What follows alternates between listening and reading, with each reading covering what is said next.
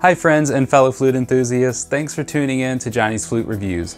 I'm Jonny Lipford, and since 2002 I've dedicated myself to everything flute. I teach, perform, and record full-time with the Native American flute. I post videos here on YouTube covering flute tips, tutorials, original songs, and cover songs to showcase how versatile the Native American flute is. If you're new here and interested in becoming a more emotive flute player, or you just love listening to the sounds of the Native American flute, be sure you subscribe and hit that little bell so you're notified every time a new video drops. Now, let's dive into a flute from my personal collection.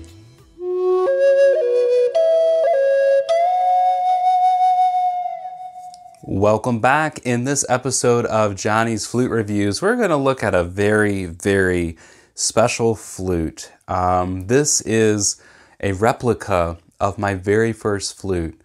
Now, my journey with the Native American flute started in 2002, Christmas Day 2002, as a matter of fact. I first heard the Native American flute when I was 13 years old, flipping through cartoon channels, and found myself on this cartoon with a character playing a brown end-blown flute. Looks like this one. And it was unlike anything else I had ever heard.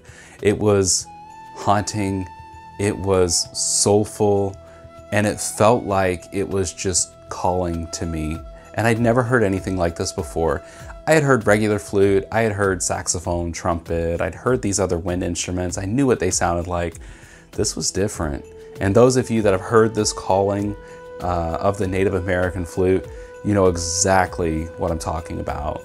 And for me, it was amazing. It was so cool. And so the internet was very early. This was back in 2002. The internet really hadn't figured out what it was going to be, the potential of it yet.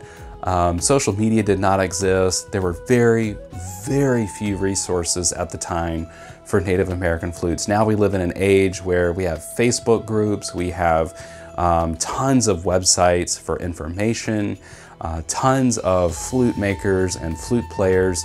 So really we've advanced and really gotten a lot of information out there about the Native American flute.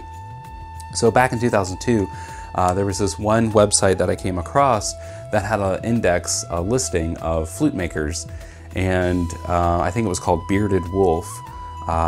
And I would go to that website to see, flute makers. And in my journey with coming across the Native American flute, I had showed my mom, of course, these flutes that were, $400, $500, $600 at the time. Even $300 was a lot to spend on a Native American flute, especially for a 13-year-old. I had taken piano lessons. They lasted 2 weeks. I had done soccer. You know how kids are. They get involved in stuff and you're not sure if it's going to stick or not. So what level of investment are you willing to make?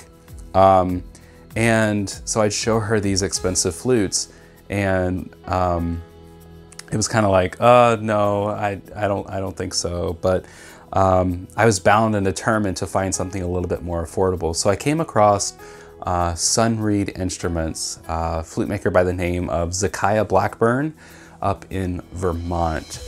And he had listed on his website bamboo Native American flutes, and he had one in the key of G, around $50, $55. And I showed that to my mom, and I was like, hey, look, this one's, it's not as expensive as the other ones. And she said, well, maybe. And so in my mind as a kid, that was like, oh yeah, definitely gonna happen. Well, this was about October 2002, and on Christmas Day, out came this triangular priority box, and inside of it had my first flute. And in the beginning of this video, I mentioned that this was a replica of my first flute because I was 13. There were not a lot of resources about Native American flutes. There were not resources available on how to take care of your flute. I grew up in Florida, lived there as I was growing up. It's humid, it's a very humid environment, and I kept my flute. I've got a lot of stories to share around this, but I kept my flute in a closet in the bathroom in Florida where it's humid and mildew grows naturally. And so unfortunately, My very first flute died a miserable death, and I was heartbroken.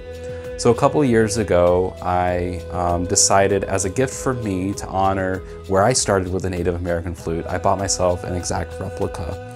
Now this flute is in the key of G minor. It's what we know as a mid-G flute. It's only 5 holes. I started with a 5-hole flute because I was told it was easier, and in fact it is. And if you're starting out with a flute and you prefer a 5-hole, or you've got a 6-hole flute and you just use a strap on it, that's cool too. But interesting enough, this mouthpiece on this one is wide open. It's just like the other end. And I didn't know it at the time. I thought this is how all flutes were, but this is not my preference today.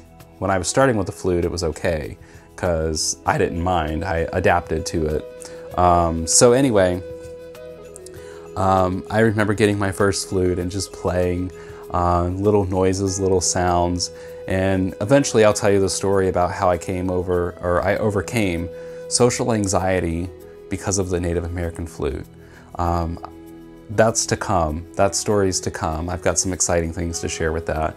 But anyway, I want to demonstrate for you today this flute made by Zakiah Blackburn of Sunreed Instruments. Here we go.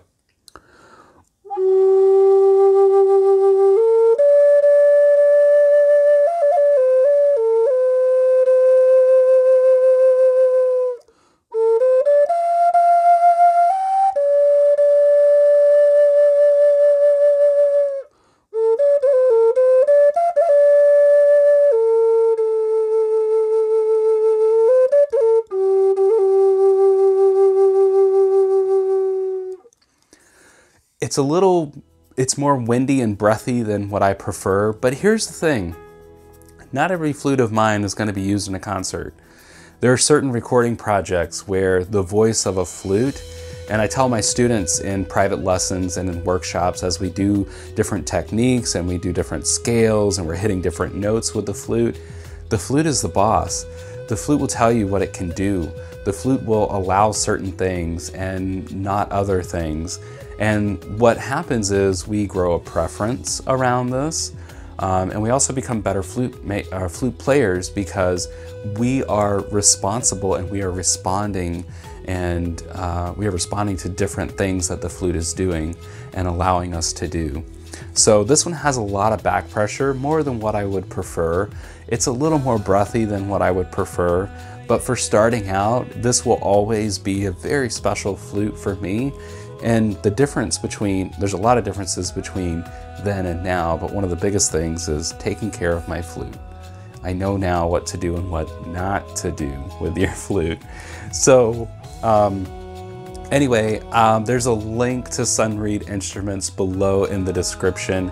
I hope you enjoyed this. Again, this is a very special flute for me. This is where I started with the flute. So thank you, Zakiah, for fulfilling that order back in 2002, and this one a couple of years ago. You make my heart sing.